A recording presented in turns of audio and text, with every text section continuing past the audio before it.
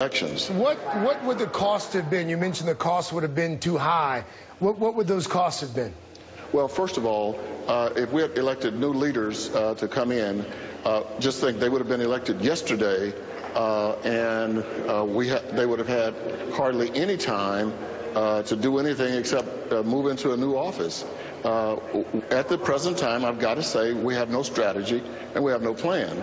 But at least we have some proven leadership that can, take us into what's going to be a new era. But think about this. We cannot have as our plan to go to the floor for the next 2 years only to hit the ceiling. That's not a plan. That's not a strategy. And that would have been pretty much all we would have had if we had changed leaders abruptly. I do think it is time for us to bring in younger people in leadership. In fact, if we don't, I think it will spell the demise of the Democratic caucus if we're not already permanently in a state of smallness. I do think we should.